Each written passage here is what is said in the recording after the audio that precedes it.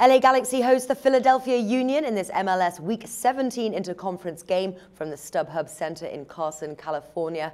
Joining us now to break down the game is sports writer Kevin Stott. Now, the Philadelphia Union have just one win on the road so far this season, whilst LA Galaxy have a solid 5 wins on their turf. Can Philadelphia Union turn their poor on-the-road performance win around?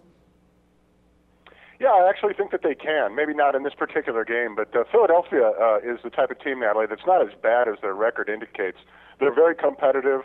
The problem they have is allowing goals. They've allowed 25 goals, the most in the league this year, so that's obviously a lack of solid defense. So that's the one thing they look at. But yeah, I don't think they can win this game because it's in LA, but in terms of the future, yeah, they could turn around the road woes. Right. Well, LA Galaxy, they are the favourites here. Let's have a look at the winners market. LA Galaxy -150 at Coral. The draw is +290 Bet Victor, and Philadelphia a +450 Bet 365. LA Galaxy's win is just about playable. Will you take that bet?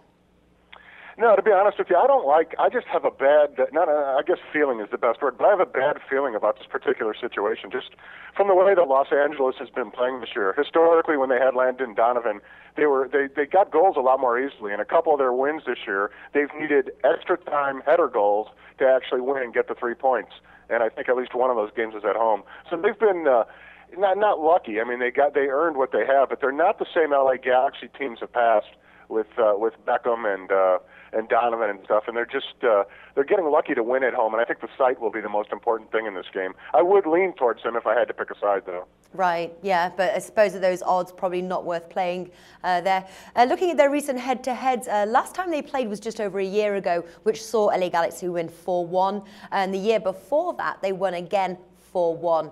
So what are you expecting in terms of goals this match? You say they're not the same LA Galaxy. Are we still looking at the over 2.5 goals?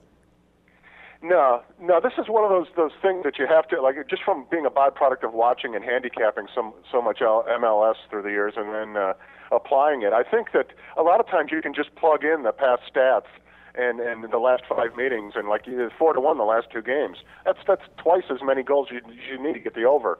But I think you need to be careful here. LA has had trouble scoring. Philadelphia is traveling 2,500 miles to go out there, so the goals aren't going to come as easy as in past years. Plus, summer's kicking in this weekend, and these are just 2 teams that haven't been lighting it up offensively. So I'm not really pumped up to give advice in terms of bet the over here or even a side. I think this is a tough game to handicap, to be honest with you. Yeah, it is pretty tough. The over-under market is very close. Over is -105. The under is -117. What about both teams to score? Would you maybe angle more towards the no? They're actually neck and neck there, -110, both William Hill. No, I'm going to disagree with you again. It's the quirkiest handicap, but I've done the homework, so to be honest with you, I wouldn't even bet on this game. But in terms of the both teams to score, no, which is very unique. I go just the opposite. I think that both teams could actually score here, even though I think it's not going to be high scoring. I think it's a 1-1 game. The last 5 times they played, both teams scored. But that's not why I'm just plugging it in. I'm just thinking that the Union gets a goal because they know they need to play better. They're on the road, and the Galaxy are just at home. Now, the Galaxy could win 1-0. They could win 2-0, but it's just not the situation that I feel confident telling other people to go out and bet, like maybe the Sounders game or maybe another one we'll talk about later today.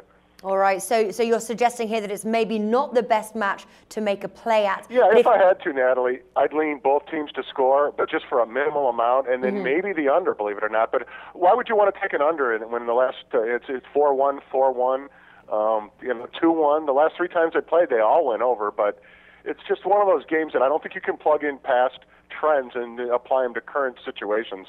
A lot of times handicappers do that. It's a lazy way of handicapping, but that's why we have this website, to have people to do some of the dirty work and to find the things and be honest and not always say, yeah, take this no matter what. This is a tough game to bet on, and I wouldn't bet on it if I was a casual listener. All right, very interesting. For those watching, is this a game that you're going to bet on? If so, do send us through your tips there in the comment section below this video. Kevin, thank you for joining us today. You're very welcome, Natalie. Thank you.